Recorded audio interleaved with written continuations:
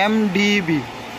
তো এমডিবির full meaning হইতেছে main distribution board. ওকে, আসসালামু আলাইকুম। আজকের ভিডিওর টপিক হইতেছে ডিবি বোর্ড। ডিবি বোর্ডের ফুল মিনিং হইতেছে ডিস্ট্রিবিউশন বোর্ড।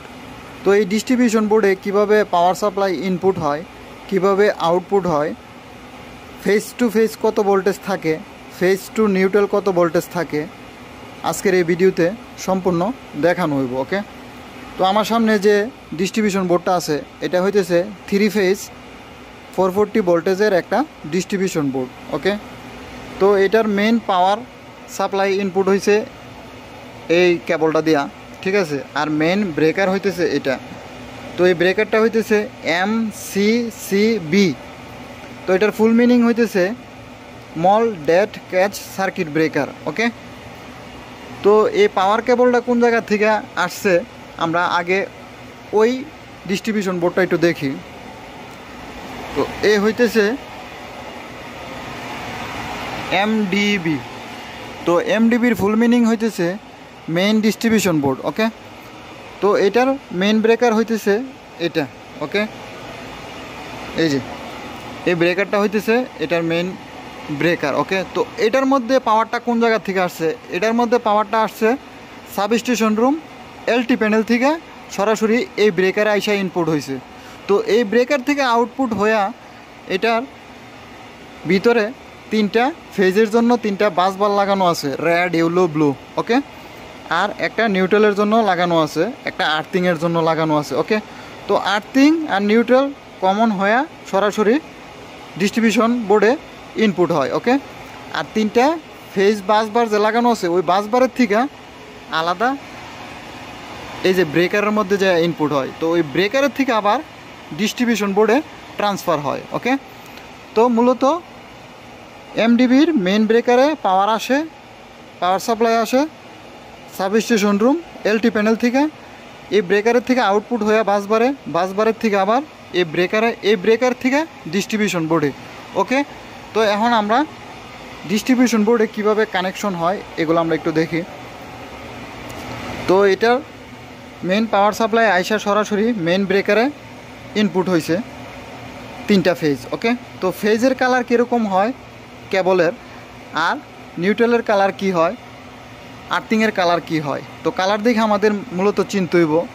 ঠিক আছে, তো রেড, ইয়েলো, ব্লু এই 3টা কালার হইতেছে ফেজের জন্য 100%। ওকে, যে কোনো 3 ফেজের কানেকশন হইব রেড, ইয়েলো, ব্লু এই 3টা কালার হইব ফেজের জন্য। ওকে, আর ব্ল্যাক সরাসরি নিউট্রাল বারের মধ্যে কানেক্ট হয়ে যাবে। ওকে, তো এটা হইতেছে ব্ল্যাক, এটা হইতেছে নিউট্রালের জন্য। ওকে, আর্থিংয়েরটা কীরকম থাকবো, আর্থিংয়ের কালার কোড থাকবো ইয়েলো আর এই যে গ্রিন কালার, এই 2টা কালার যখনই মিক্সচার থাকবো তখন আমরা এটা দেখে বুঝতে হইব যে এটা আর্থিংয়ের জন্য ব্যবহার করা হয়েছে। ওকে, আর যদি ডাইরেক্ট যদি গ্রিন কালার থাকে, একটা কালার থাকে গ্রিন, তখনও বুঝতে হইব যে এটা আর্থিংয়ের জন্য। ওকে, তো আর্থিংয়েরটা সরাসরি আইসা আর্থিং বারে, আর নিউট্রালেরটা আইসা নিউট্রাল বারে কানেক্ট হয়ে গেছে। ওকে, আর ফেজ আইসা এই ব্রেকারে ইনপুট হয়েছে।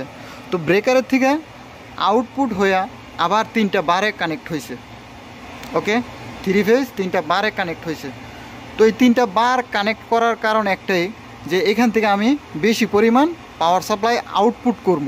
ওকে, যদি আমার এই ব্রেকারের থেকে যদি আমি শুধু একটা লোডের জন্য পাওয়ার সাপ্লাই নিতাম তাহলে কি করতাম, যে বার না লাগায় আমি এখানে সরাসরি কেবল লাগাইতাম। উপরে যেরকম কেবল লাগাইছি 3টা ফেজ এসে ইনপুট হয়েছে, এখান থেকে আমি 3টা ফেজ আউটপুট নিয়ে নিতাম। ওকে, তো যেহেতু আমার এইখানে থেকে আমার 10টা 20টা এরকম পাওয়ার সাপ্লাই নিতে হইব, তাইলে আমরা বার ব্যবহার করি। ওকে, তো এই বারের মধ্যে হোল করা থাকে। ঠিক আছে, এই হোলের মধ্যে আমরা কেবলের মধ্যে কেবল লাক্স পরায়া তখন নাট বোল্ট দিয়ে এটারে কানেক্ট করি। তো এখানে যদি 20টা হোল করা থাকে তাহলে আমি যদি 15টা ব্যবহার করি আমার 5টা কিছু এক্সট্রা থাকবো। তো এখানে কিছু একটার মধ্যে 4টা, একটার মধ্যে 4টা, আর একটা ফেজের থেকে 6-7টা এক্সট্রা আছে। তো এখানেও ব্রেকার বসানোর জায়গা আছে, যদি পরবর্তীতে আরও লোডের প্রয়োজন হয়, পাওয়ার সাপ্লাই আরও দরকার হয়, তাহলে এখানে ব্রেকার বসাইতে পারবো। ওকে, হোলও কিছু বেশি আছে। ওকে, তো মূলত বাসবার ব্যবহার করা হয় এই কারণে। তো এখান থেকে 3 ফেজ 3টা বারের থেকে আউটপুট হয়, আর নিউট্রাল বারের থেকে আউটপুট হয় নিউট্রাল। ওকে, তো এখানে যে ব্রেকারগুলো ব্যবহার করা হয়েছে এটা হইতেছে এমসিবি। তো এমসিবির ফুল মিনিং হইতেছে মিনিয়েচার সার্কিট ব্রেকার। তো এখানে প্রত্যেকটাই ডিপি ব্রেকার ব্যবহার করা হয়েছে। ডিপির ফুল মিনিং হইতেছে ডুয়েল পোল। ওকে, তো এখানে ডিপি ব্রেকার কী কারণে ব্যবহার করা হয়েছে, কারণ এখান থেকে প্রত্যেকটা পাওয়ার সাপ্লাই নিচে 220, এই যে এখানে লেখা আছে কত কিলোওয়াট লোড ও ভোল্টেজ কত।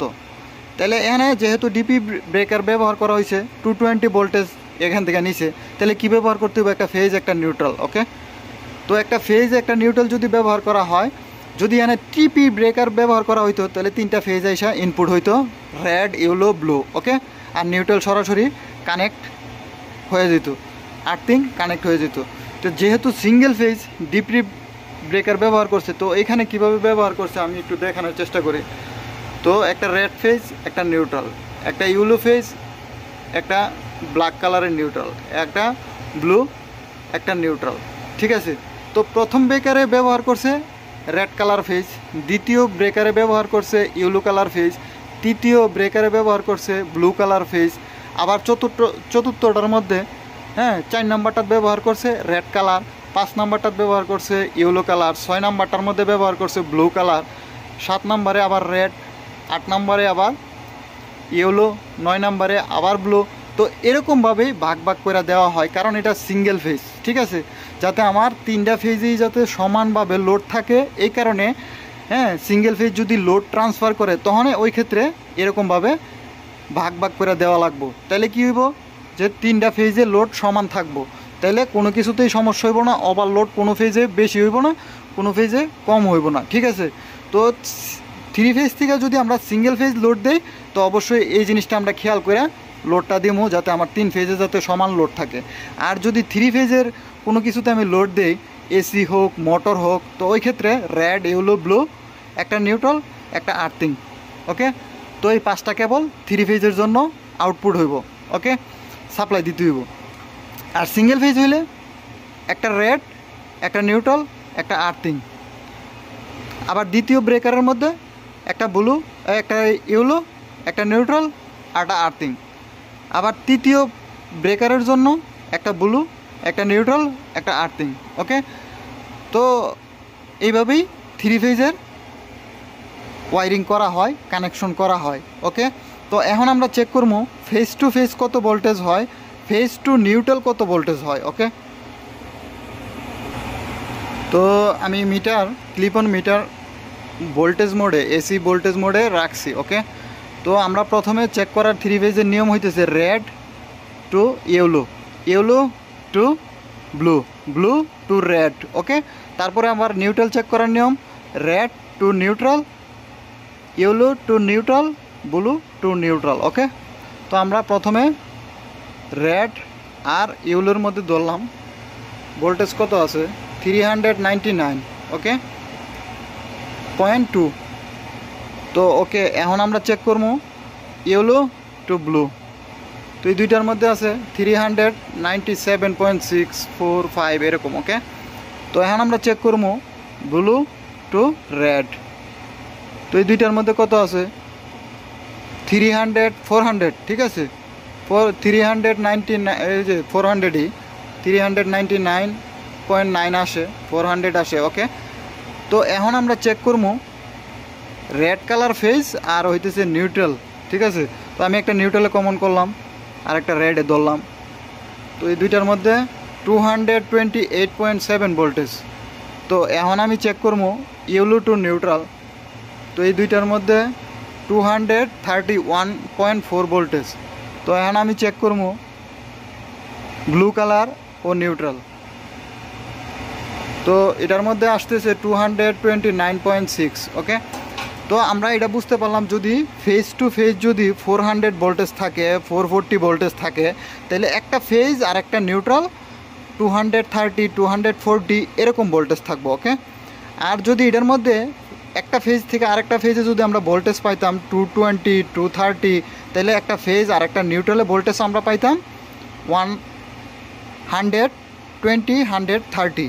ওকে, তো 3 ফেজের মধ্যে দুইটা পাওয়ার সাপ্লাই হয়, একটা হইতেছে 3 ফেজ 220 ভোল্টেজ আর একটা হইতেছে 3 ফেজ 440 ভোল্টেজ। ওকে, তো এই জিনিসটা আমরা চেক করে কাজ করবো, ঠিক আছে? তাহলে আমাদের বুঝতে সুবিধা হইব।